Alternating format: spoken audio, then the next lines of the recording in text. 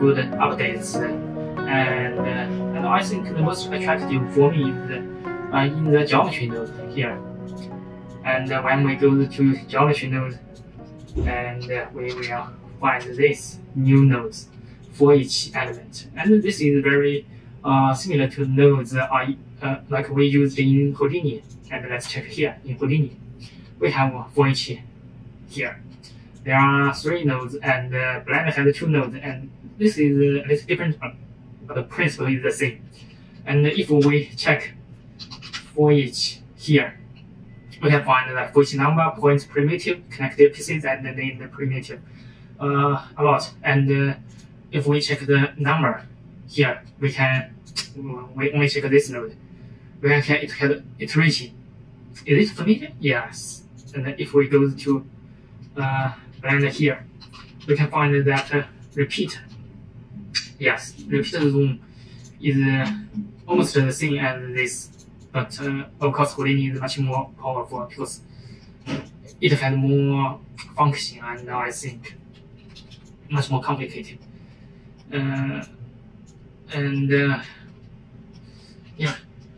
Yeah, that's it.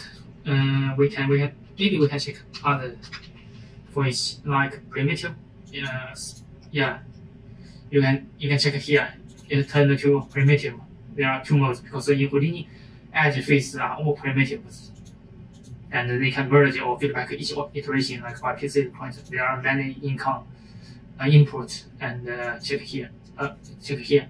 Yeah, many modes. You can and the creative input. Yes, you can create new input nodes, and you can let me check. Yeah, fetch metadata. Yes, metadata is I think is the iteration. So many functions in Houdini for you to explore. But let's go to Blender 4.3, and here it's similar, but it's much more simple. I think it's in the primary stage of developing. I think it has point, edge, face corner. Face corner I think is vertex. Spline instance layer. I don't know what layer is. And let's check here geometry. Yeah, this is for the input of the geometry, like a box. Oh no, here it's named cube. I think yes, cube. We can just use it for demonstration. And if we connect it here, you can see the geometry. And if we check this, what does it say? Yes, it's like what you input and it output. But why it changed the size? I don't know. I don't know why it changed the size. Oh, it didn't change. Yes, it's this cube. Sorry. And if we connect here, nothing, because we can check here. It says this is the the geometry for each iteration, and this is the geometry, the stacked geometry for each iteration is joined together. And here element, it says it's the single element for each iteration. So if we connect this to here, you can see there are points here. This is the point mode. And when we turn to edge, we have edge, face, and face corner. Face corner no, spline no. So this is the very simple function. And let's delete repeat. And here selection is very simple. Index is like it outputs the index of each element. Like if we want to modify every element, and the first element, like the first point, it will output the index of it, like a 1 or 2 or 3.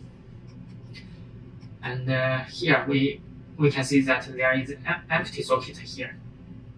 Yeah, if we come to here, it's similar. It's similar in repeat zone. Yeah, we delete that. Yeah, it's similar, very similar. So you can check them by yourself. And there is a difference that if you put an attribute here, like maybe position, position is the most common attribute that we use. We connect here and it output a position. But remember, this is the position for the whole cube. Like it has, check the spreadsheet. It has these values. Yeah, it has these 8 values, yes. But this output is only for element. And let's check if we can see that. Yeah, you can see the viewer here. Viewer 1 because the index is 1. We can't check.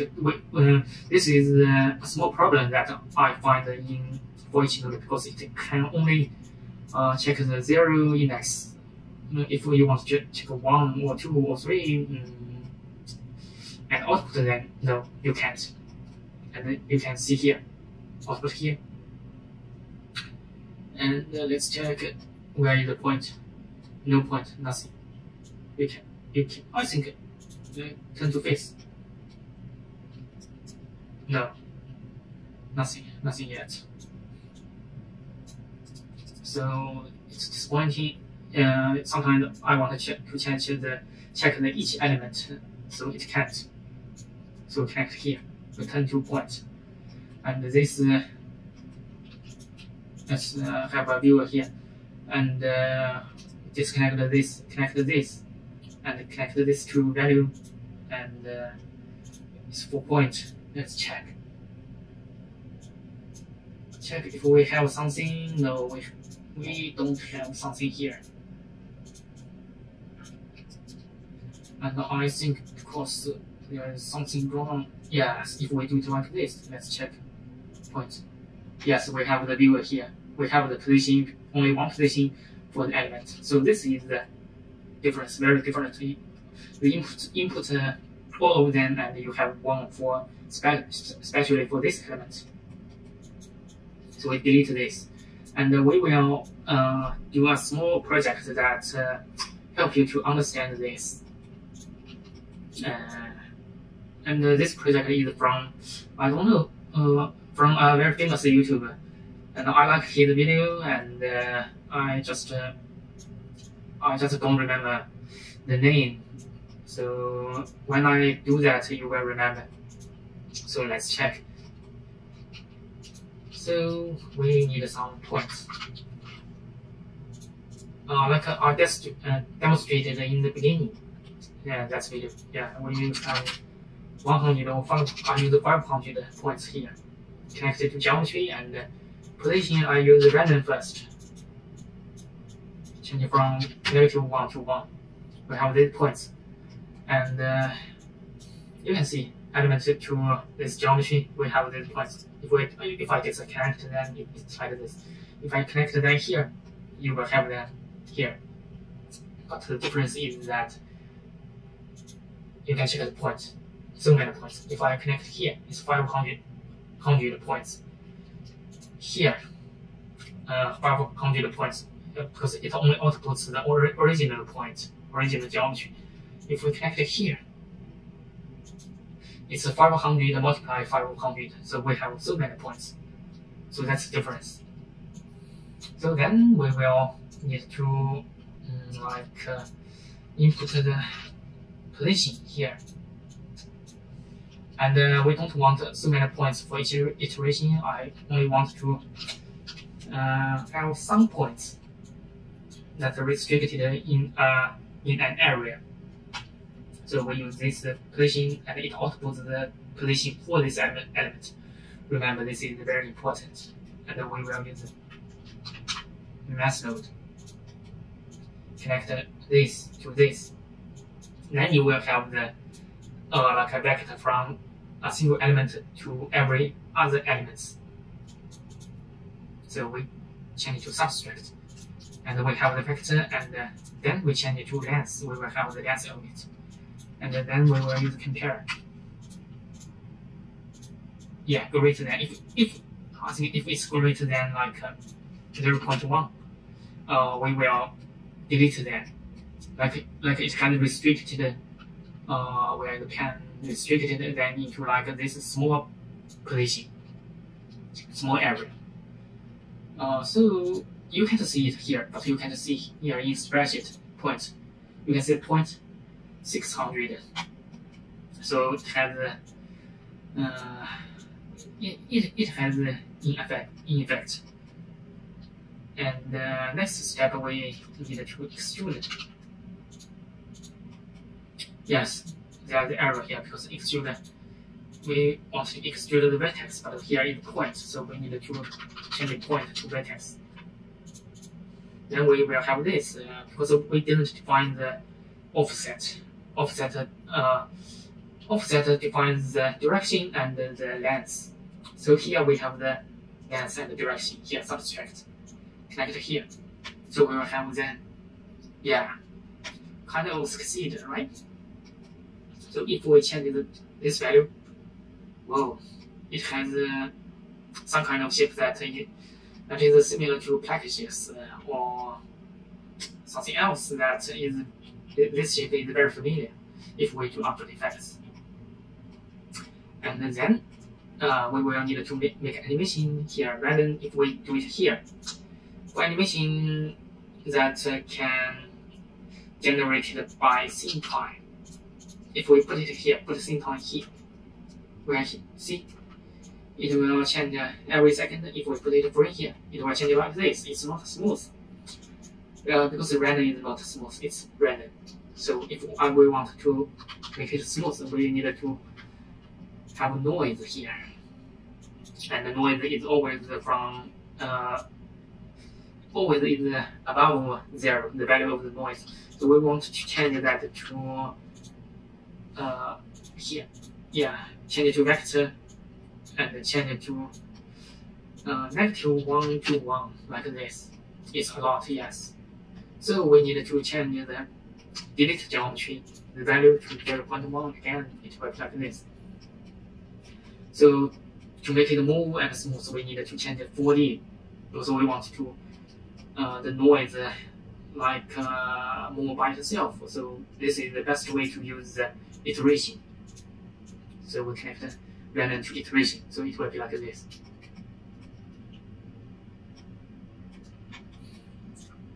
And now I think if you can do it like this. You can change it to float like this. Do it like this.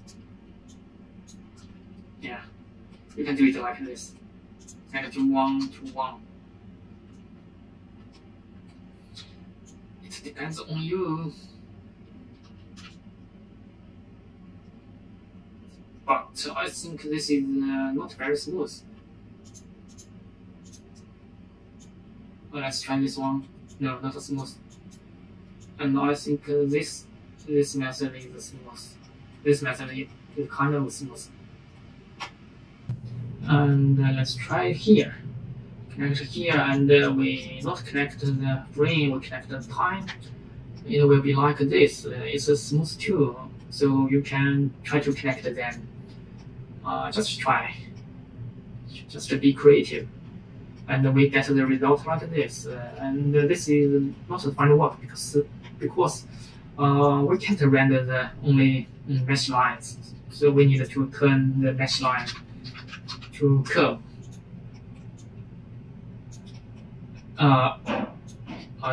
There is something we need to remember, that here we have many splines and points. So we need to also merge by distance here. We need to have less of that because it's sometimes very heavy, so we merge them. And then change it to curve, and then curve to mesh. And then we need maybe a circle. Change it to 0.1, 0.01, 0.002. Then let's check the line. It's still a little bigger, so let's change that. Okay, I think this is maybe great, and turn the resolution to maybe 3, because it's very small. You can't see that details, so it doesn't matter if it's high resolution or low resolution. But the low resolution can save the consume the power of the computer and give it material, and then we bake. And then you can render them. Return to render, and I think my computer stuck. Yeah, then you can have that. If we turn to cycle, CPU, and we can have that. Yeah, you see that? And it's changing. So I hope I explained the voice well. I hope you have learned something from it. It's a very small, simple project. And this is today's tutorial, and thank you for watching. Bye bye.